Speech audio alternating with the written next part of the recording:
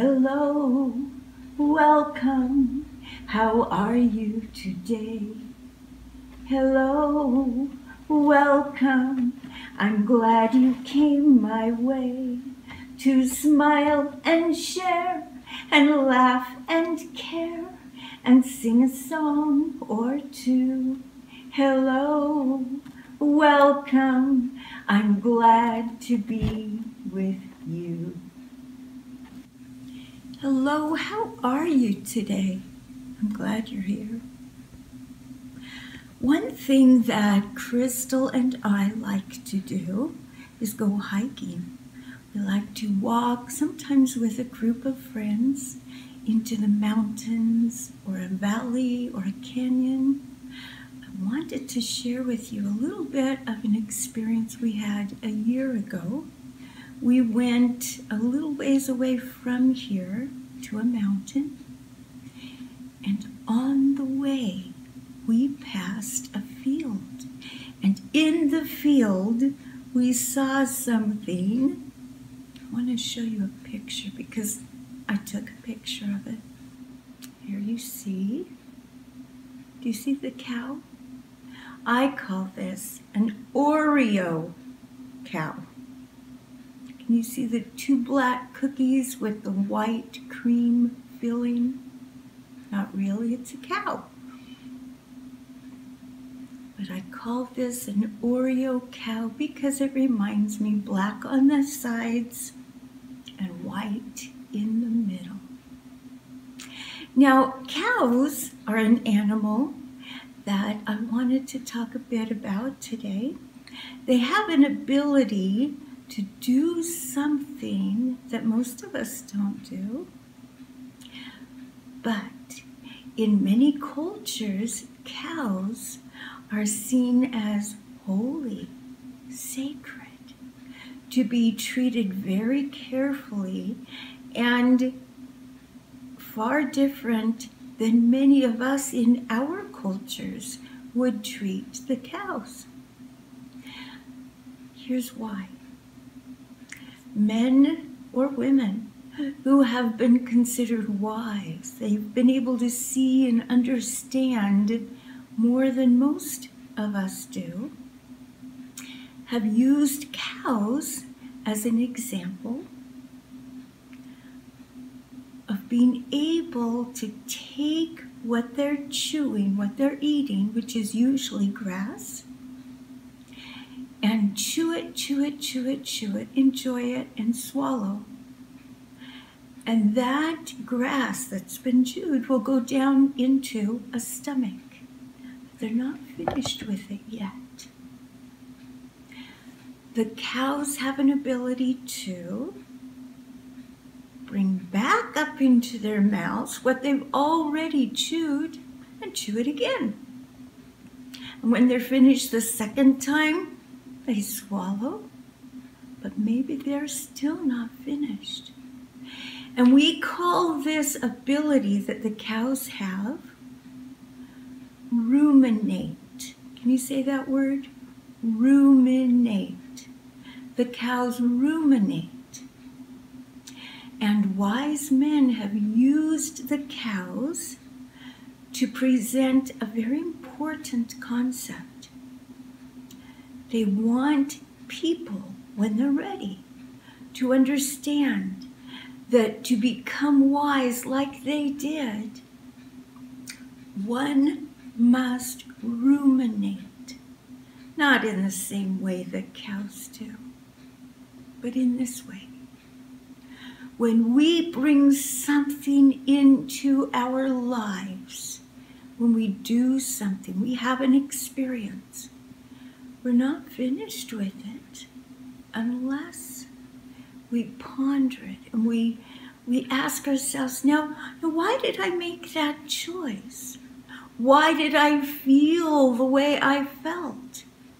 Why did I see this other person or the experience, the opportunity, the way I did? Think about it, ponder it. Maybe bring it up in our mind over and over again. And in this way, through rumination, we can extract a lot of wisdom.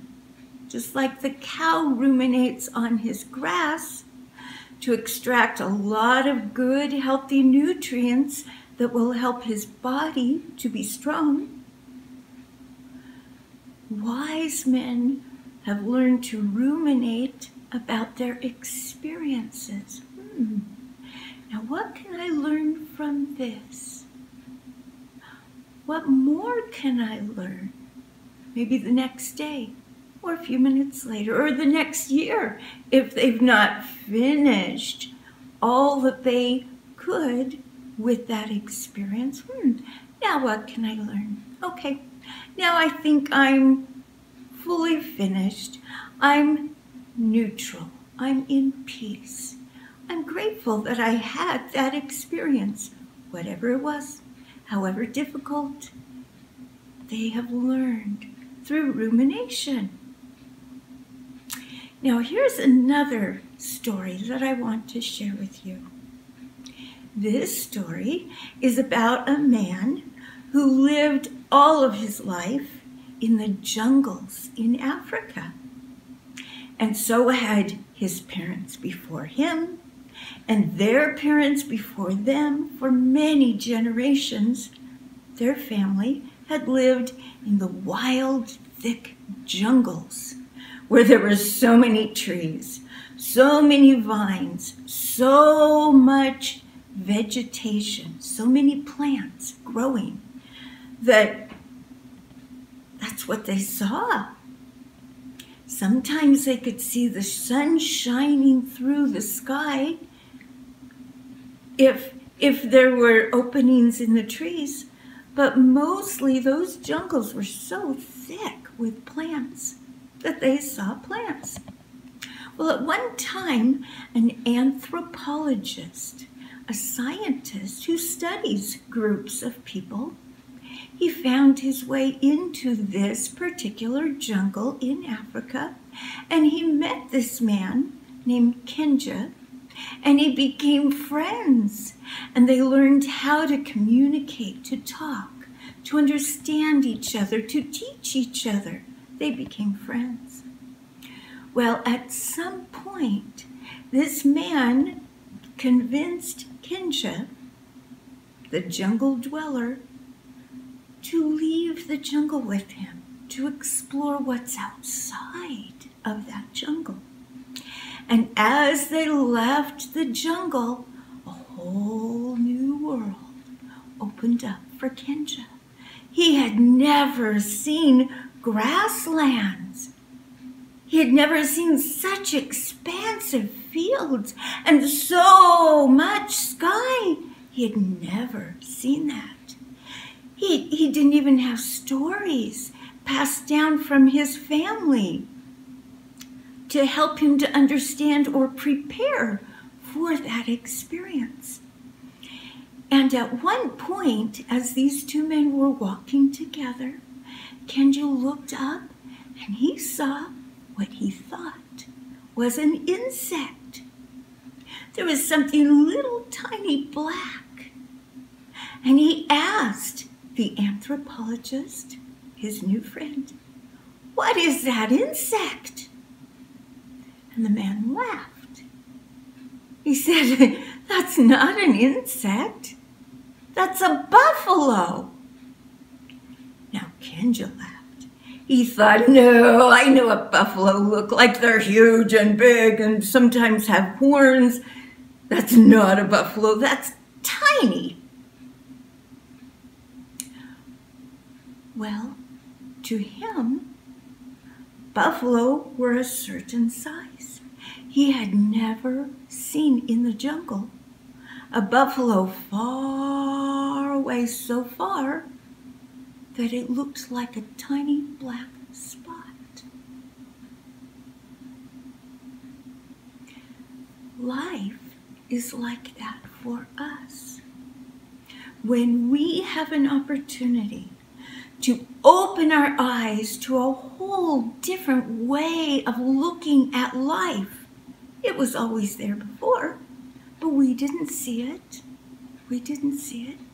But now, like Kenja, when we can open our eyes and see something we had never seen before, we really need to think deeply and ruminate like the cows and see it from a different perspective.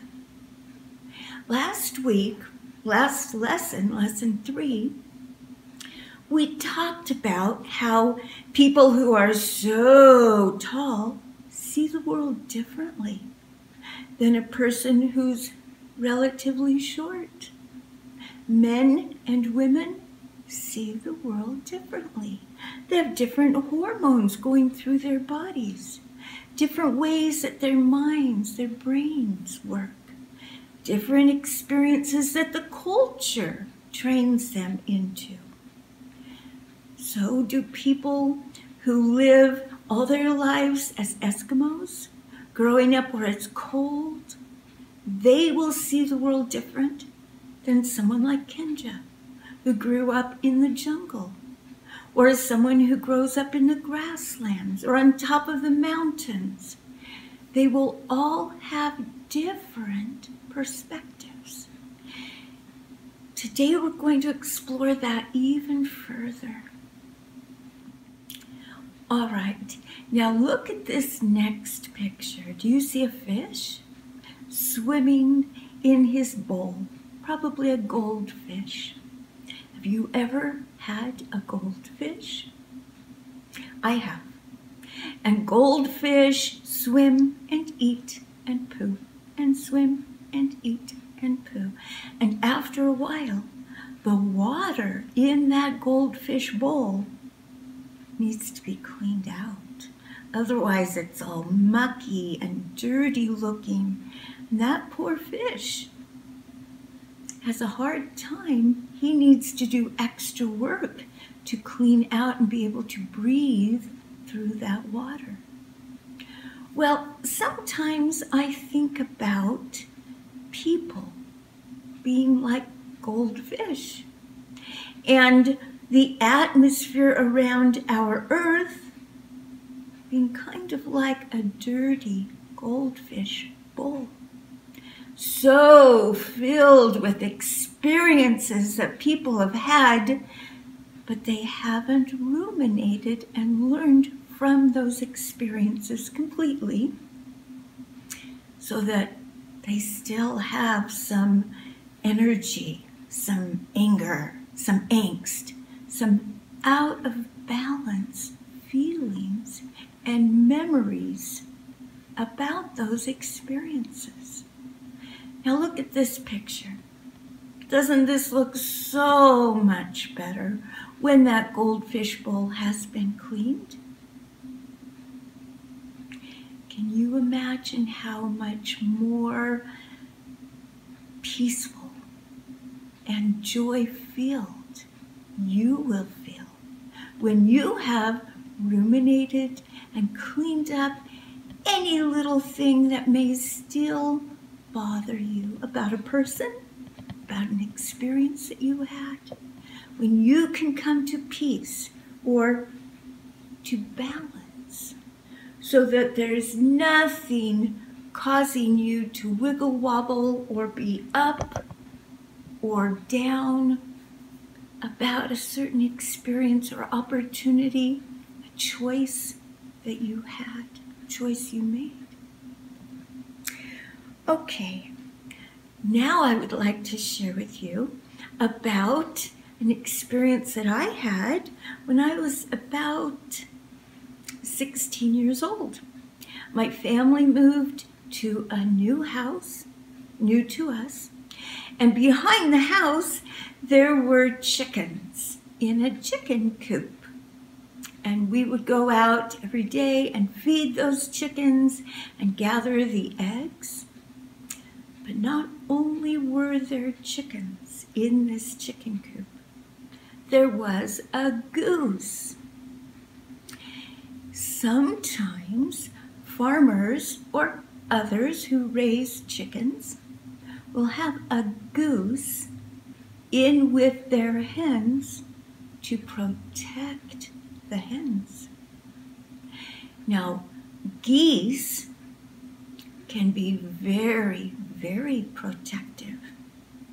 And the goose that we had we called her Goosey Lucy. When I would go out to feed the chickens and to gather any eggs, I would have to help myself be brave and strong in my power before I went out. Because Goosey Lucy, in order to do her job, what she felt deep inside was what she was supposed to be doing. In order to do that, she would make it very difficult for anyone, any animal, any person, to get near those hens. So even though I was trying to help her and the hens by feeding them, Goosey Lucy would come charging, and sometimes she bit me or tried to bite me. And sometimes I would drop my basket and run and then tell myself, I can do this, I can be strong. And I would go and eventually I would feed those chickens. Well, I found a picture of another goose that looked like my Goosey Lucy when she was charging. Although this goose in this picture is skirting across the water, my goose wasn't. My goose was just running towards me on the land, on the ground. But I wanted you to see a picture of what her face looked like. Now, I will read to you a story about a goose.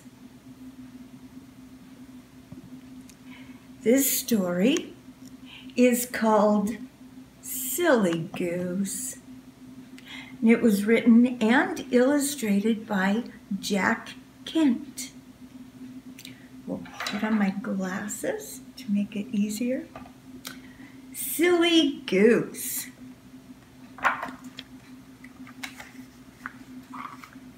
One day, the goose went jogging through the woods. Silly. Geese don't go jogging through woods, and geese don't wear clothes or shoes. But in the imagination of the author, this goose did. One day, the goose went jogging through the woods. The fox was jogging too. "Good morning," the goose said cheerfully. "Silly goose," said the fox. "It's afternoon." "So it is," the goose said, glancing at the sun. As they jogged along together, the fox mumbled, "Some folks are too dumb to know how dumb they are." After a while, the goose said, "Look out! That elm tree is falling!" She ran off the trail to get out of its way. But the fox just kept on going. "Silly goose," the fox said, as the tree fell on him. "This is an oak tree." "So it is," the goose said, noticing the acorns. The goose wasn't strong enough to lift the tree off the fox. She thought and thought. Then she dug some of the ground away from under the fox so he could crawl out. As they jogged along together, the fox mumbled, "Some folks are so dumb they don't know an oak tree from an elm." At the edge of the swamp, the goose stopped short. "Look out!" she said. "There's a crocodile!" But the fox just kept on going. "Silly goose," the fox said as the beast swallowed him. "This is an alligator." "How can I get him out of the crocodile?" the goose wondered, or the alligator, as the case may be. She thought and thought. At last, she pulled out one of her tail feathers and tied it to the end of a long pole. Then she tickled the alligator's nose with the feather. It made him sneeze. Achoo! And out came the fox. As they jogged along together, the fox mumbled, "Some folks are so dumb they don't know an alligator from a crocodile." After a while, the goose said, Look out! Here comes a vulture!" She hid behind a tree, but the fox just kept on going. "Silly goose," he said, as the bird flew away with him. "This is an eagle." The goose didn't have much time to think. The eagle was getting away. She flew after the eagle, who wasn't flying very fast because the fox was heavy.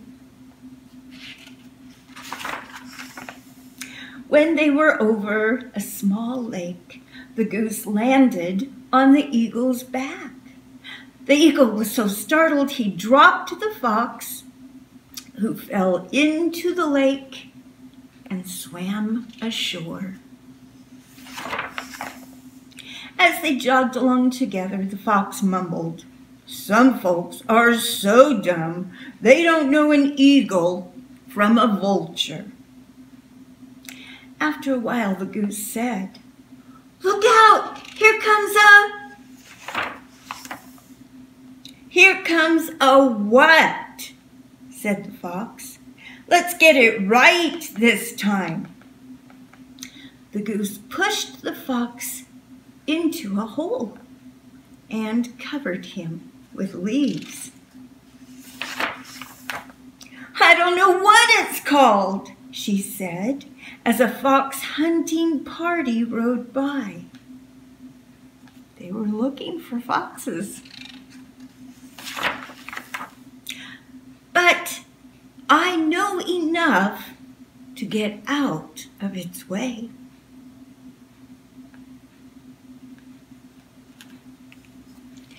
Now, in this book, this story tells us about a silly goose, and she was.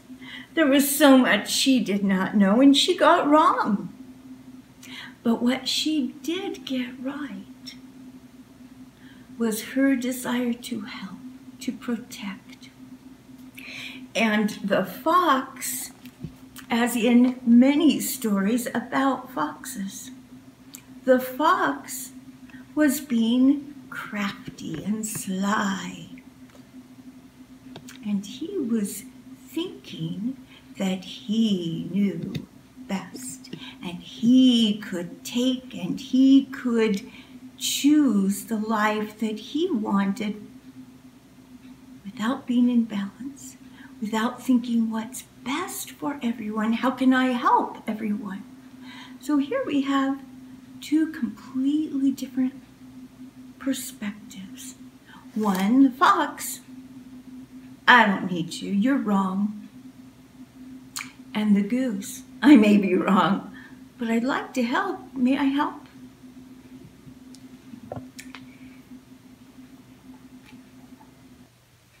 In lesson 2, we learned a new song whose words were written by Christina Rosetti a long time ago.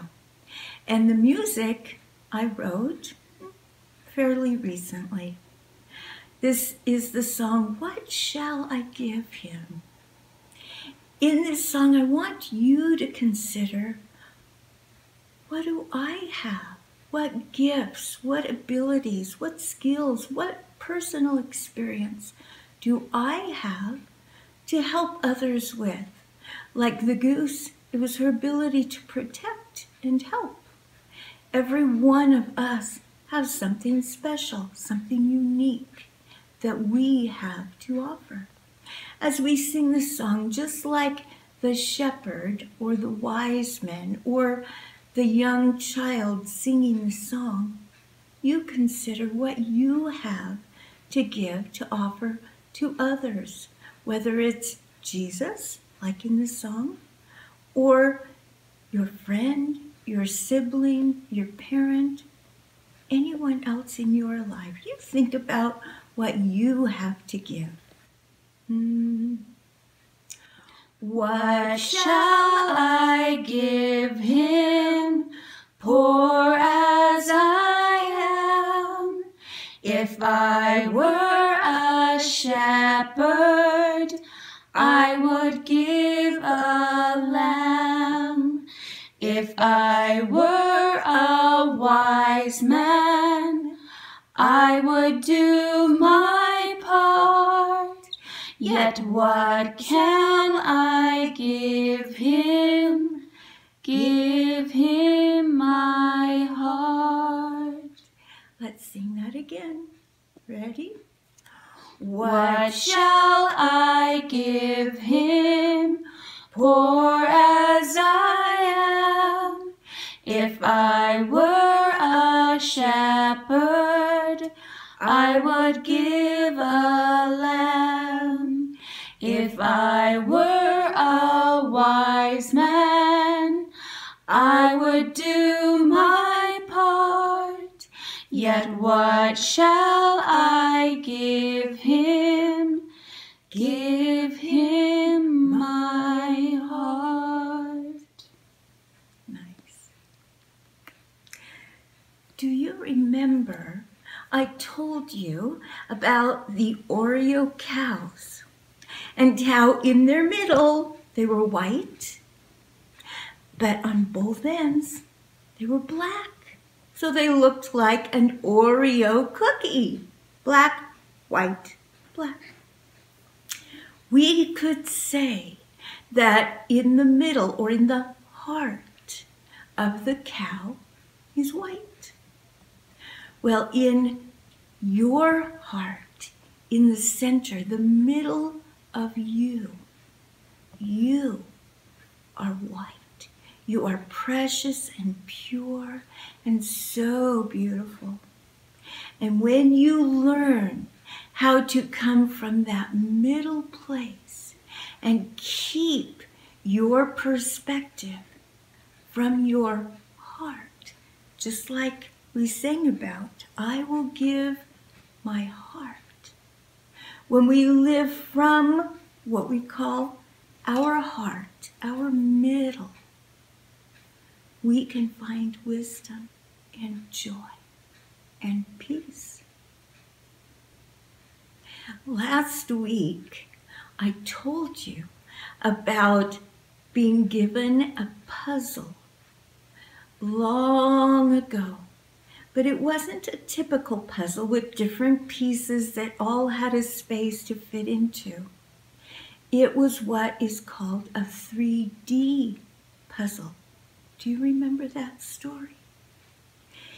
When I put the picture up on the wall, I couldn't see it until I was taught how to look. Now here's a book of 3D puzzles, and here we have a picture, and it looks like just random colors, lots of different colors. Do you remember the picture that I showed you? Did you find what was hiding in that picture? Let's look at it again. Here's the hint. Don't look at the picture. So if the picture was a book, don't look at the paper. Look under it, several inches, maybe about right here behind the book. Since you're looking at the picture on your screen, don't focus your eyes on the screen, but look beyond.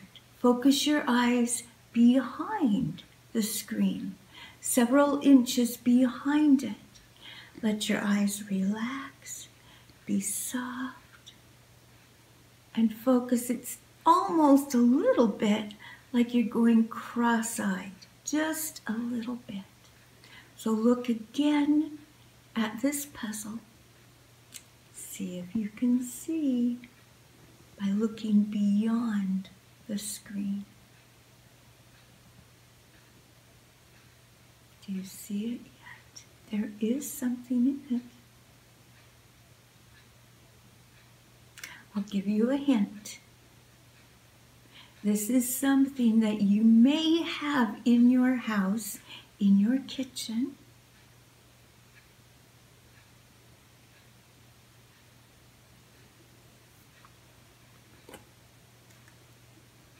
What is in the picture is a teapot. This is my teapot. Picture doesn't really look like this. I have a better picture than my teapot to hopefully help you. Look at this next picture. This is a teapot. It's facing the right direction, and it's pretty much the same shape. The handle is on this side, the left, and the spout is on the right. It does not have a lid on, it's open.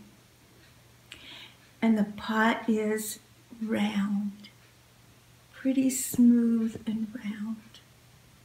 Can you see it now?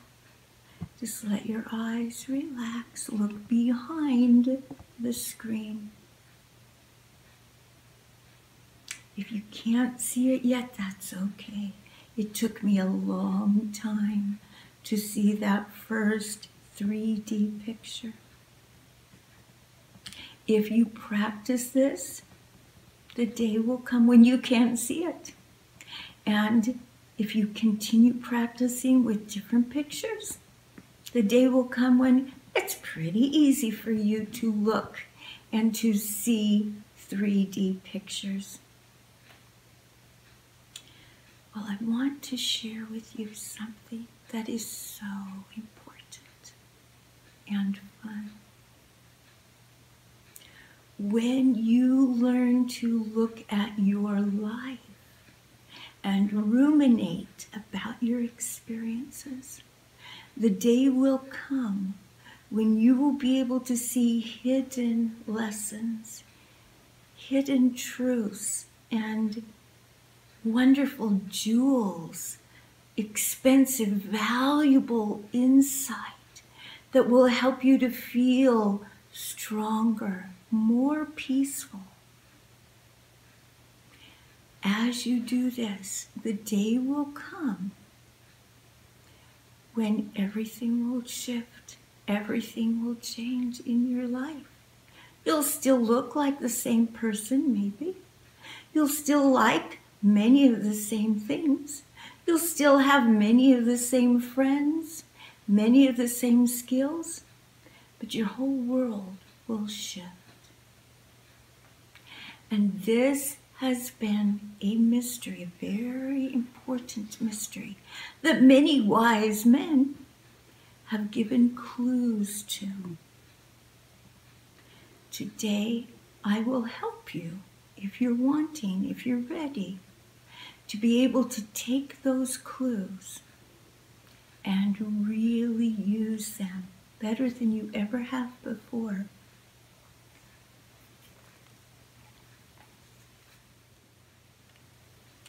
look at this next picture.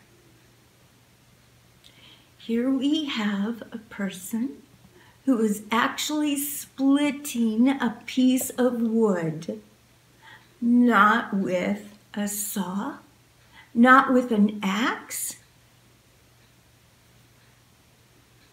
but with the edge of his hand. Don't try it yourself, but I have done this. Here is the clue.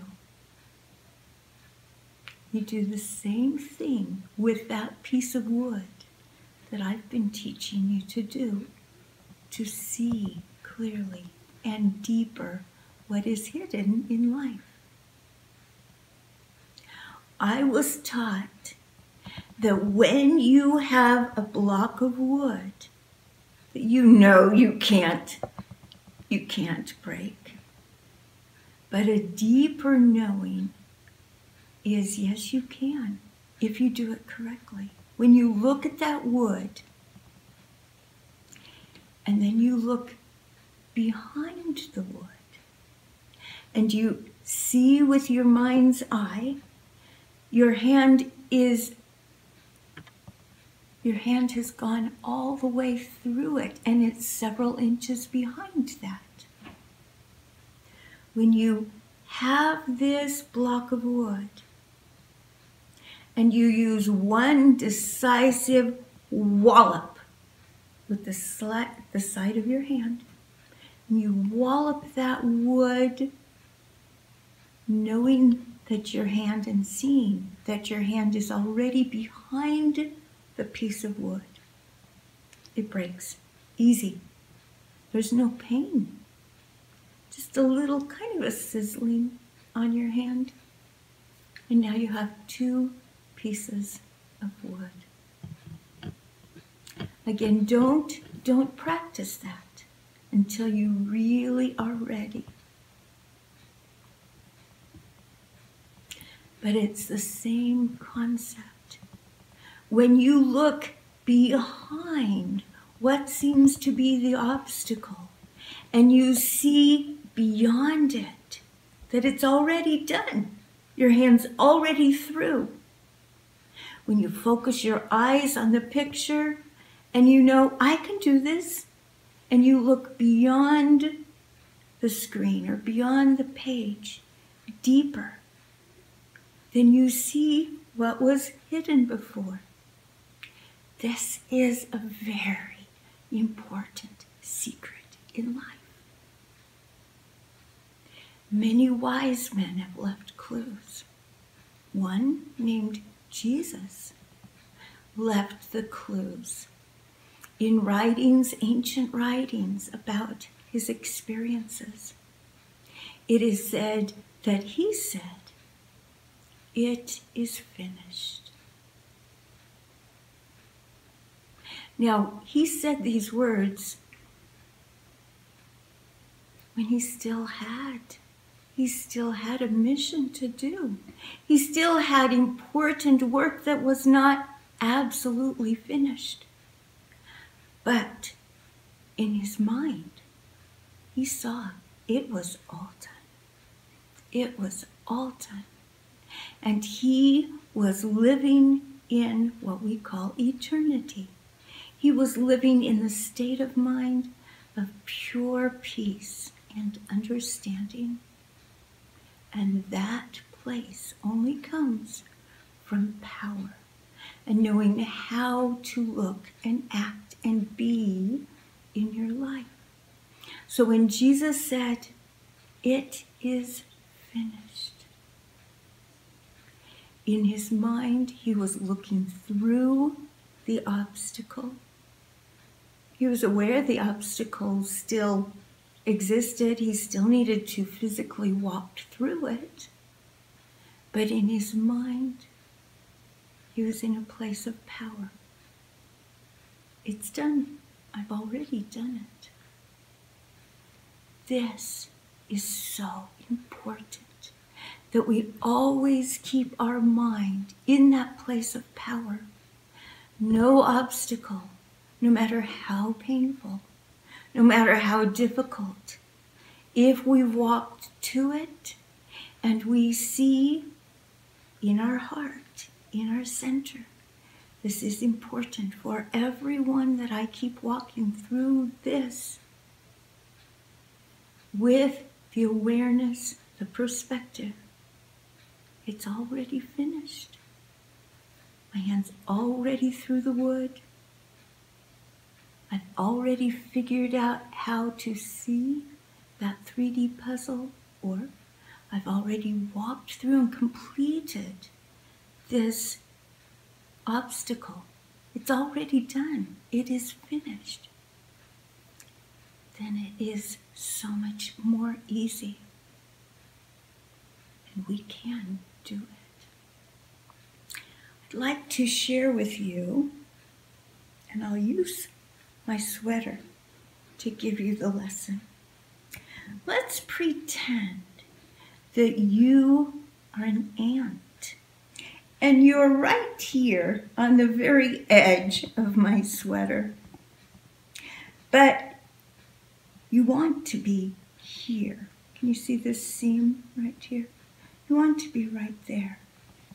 And you see that here's your obstacle. Here's the path that you need to get through. Well, scientists have told us, and time seems to suggest, that the very shortest way between point A and point B is a straight line. So with that thinking, if you were an ant and it was very important to you that you get from here to here, you wouldn't want to go all back and forth. You would want to walk straight on the edge. Or you could do something else. Instead of a straight line being the shortest distance between 2 points, there is something else. And I will use my whiteboard because this is another big word.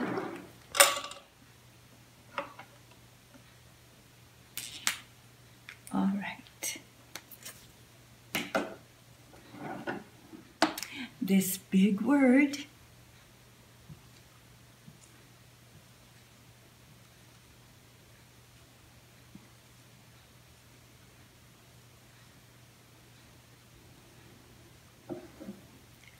tesseract. Tesseract. Can you say that word? Tesseract. Let me show you one way to understand a tesseract.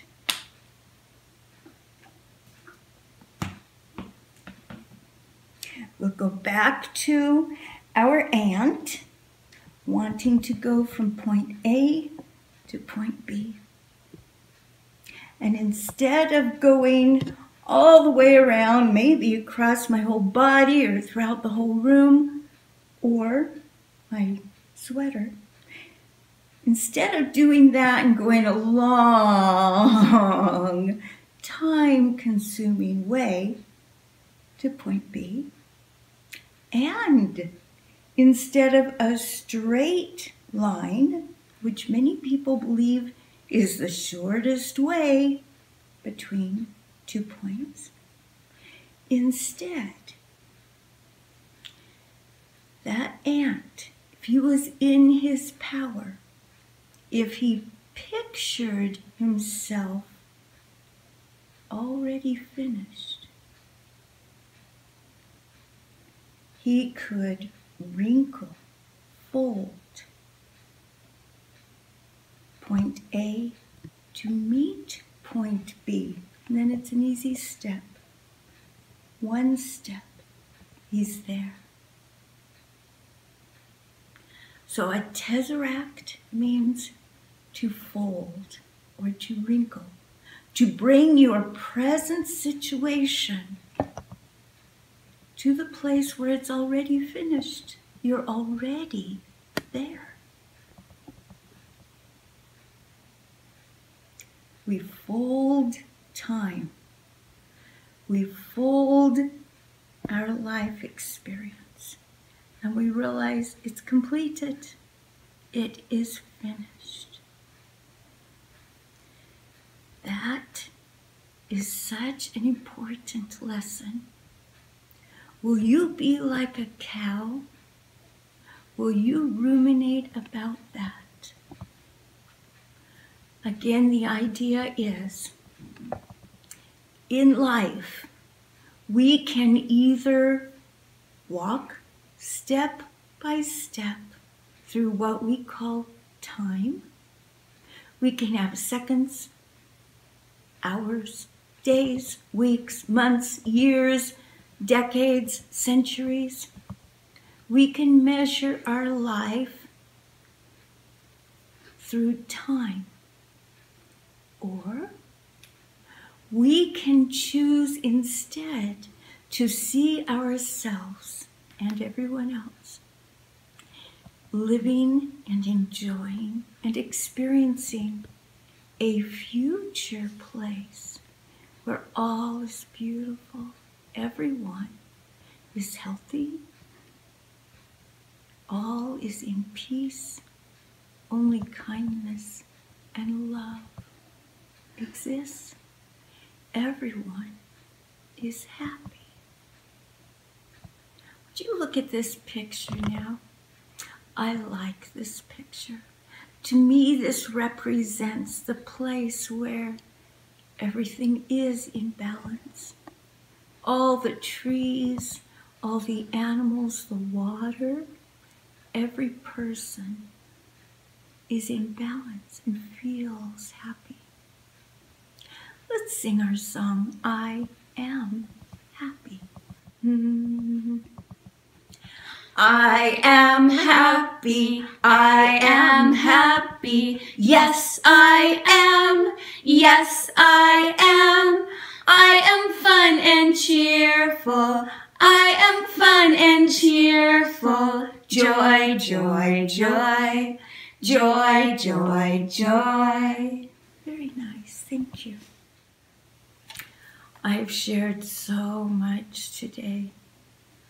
You may want to view this video again and, like a cow, ruminate and ponder and think about it and apply the parts that you feel to and get more and more understanding from today's video. Just like the cow, chews his cud over and over again so that he can get all the nutrients from it that he possibly could. Let's sing our song, Smiles. Do you remember all of our friends and how one person smiling can change the world?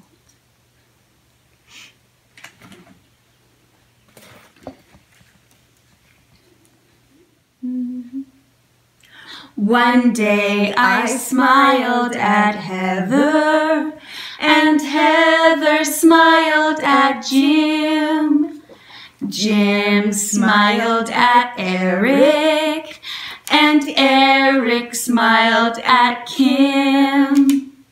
Kim smiled at Jeffrey, and Jeffrey smiled at John. John then smiled at someone else, and so that smile went on. It went from door to door. It went across the sea. It traveled all around the world and came back home to me. When you smile from your heart, from the deep place of peace and gentleness where you see everyone as your equal, and we are all necessary and wonderful.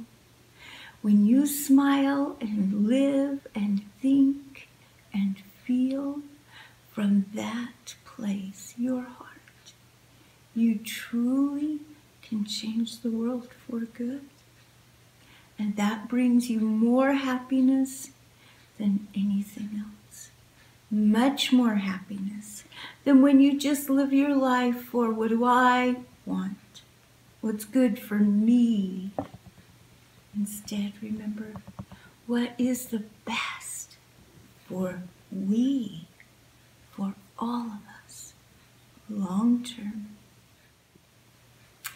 If you have a recorder and would like to play with us our song, I Am Happy, would you stop the video if you don't have it and go get it?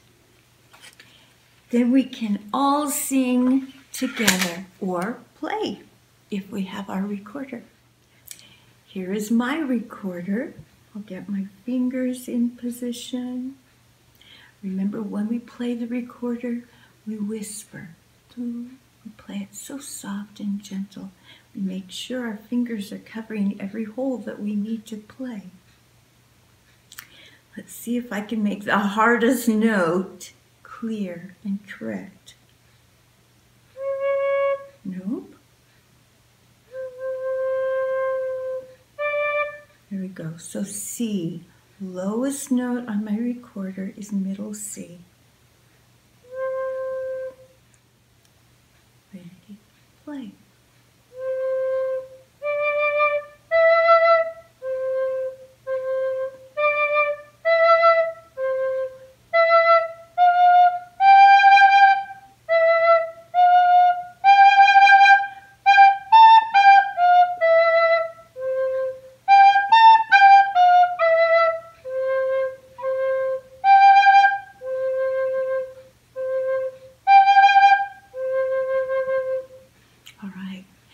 If you do not have a recorder or another instrument that you can play along with us, would you sing I Am Happy?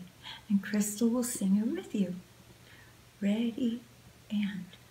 I am happy, I am happy, yes I am, yes I am. I am fun and cheerful, I am fun and cheerful, joy, joy, joy, joy, joy, joy. Nice. Next time we will talk more about these ideas, and if you don't understand them completely, that's okay. That's okay. Continue to ruminate, to ponder, and we will talk more about the Tesseract, about how to live with our mind in a place of beauty and perfection and balance, eternity, and in that way be able to make our choices from a place of peace and power that's correct for all of us together. I love you. Would you stay happy this week? Would you smile as often as you can? And think about living from your center like the Oreo cow that's white, bright, pure, in your middle, in your heart. I love you. Goodbye. Goodbye for now, but I know somehow we're never far apart. Goodbye for now, but I know somehow you're always in my heart. I carry you in my heart. I hold you in my